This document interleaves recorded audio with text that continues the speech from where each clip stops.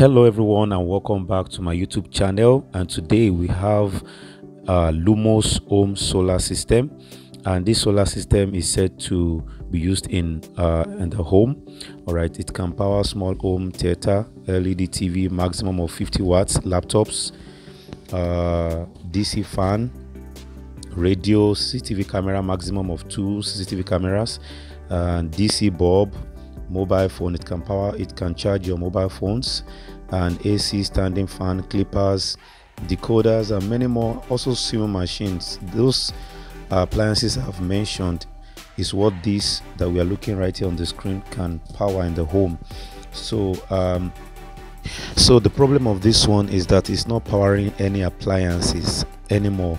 It's turning on, but it's not powering any appliance. It's not charging phone. It's not doing nothing, but it's just showing the power on the screen right there. So I'm going to show you how I'm going to show you first the problem.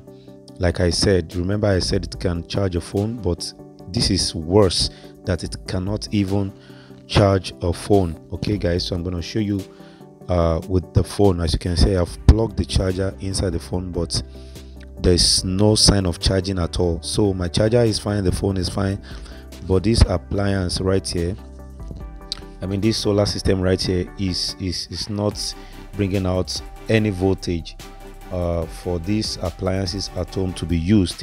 So I'm using my cell phone as an example for you. So the person that was the owner came and said it's not working at all. He's tried to plug a lot of things, but it's not working at all. So guys, I'm going to show you how to repair a problem like this when you encounter a problem like this. So I have already removed the screws around it, so you can get a screwdriver and be safe. After removing the screw, the first thing, that's the most important thing, is to look for physical damages. It will help you a lot as a technician, all right, or wherever you are.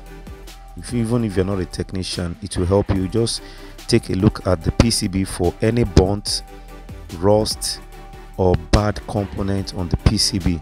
All right, because any component that is burnt or bad can cause this type of problem, guys. Okay, so I'm done with examining that PCB, and the PCB appears to be looking so good.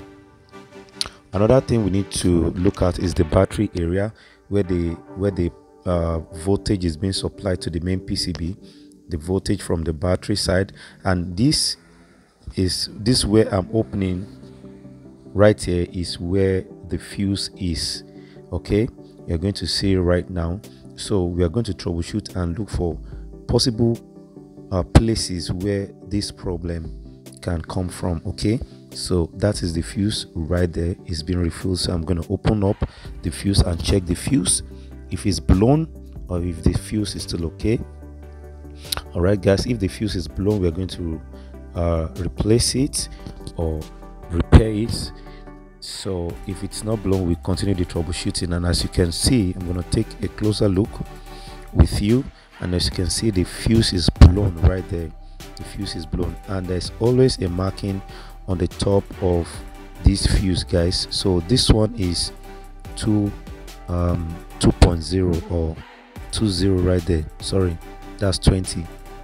So we need to get a replacement of this exact fuse. Okay, if it's blown, replace it. But if you don't get a replacement part, this is what you can also do. You can also bridge the two pins where it's broken. You can bridge it inside, just the way I did right here. Okay guys, so you can just tear the plastic cover a little bit so you can be able to solder the pins together. So don't use too thick wire to bridge that area, so just use thin wire, because that is serving as a sort of protective component for this whole system, this solar system. Okay, so now after the fuse has been installed, probably if you want to replace it, has been replaced or it has been bridged, so we are coupling back the system, and it's writing general error. If you get this type of error, all you need to do is to hold the two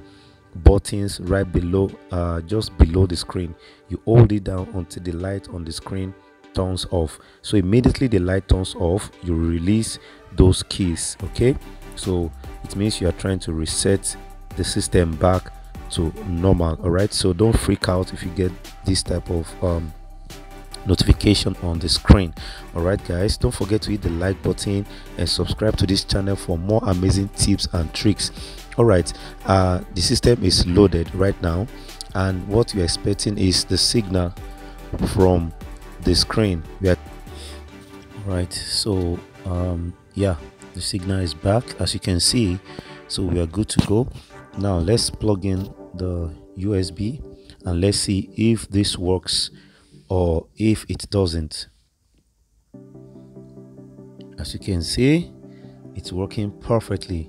All right guys, make sure you hit the like and subscribe to this channel for more amazing tips and tricks. Okay, thank you for liking my videos. As you can see, it's receiving good current and good voltage right now.